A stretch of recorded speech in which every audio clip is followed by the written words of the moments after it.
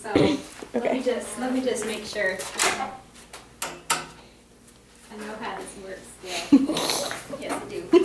Okay. Yes. Okay, ready. Okay, so now we're going to be talking about a little bit behind the scenes of what goes on with Beaumont. So the first thing you want to do in the morning when you get here is turn the lights on in this room. This is the only part of the building that has electric lighting. So the light switch is in this room here. You unlock this with your key to the front door. There's a sink and a small bathroom and some cleaning supplies. And this set of light switches right behind the door here. It'll be on your right.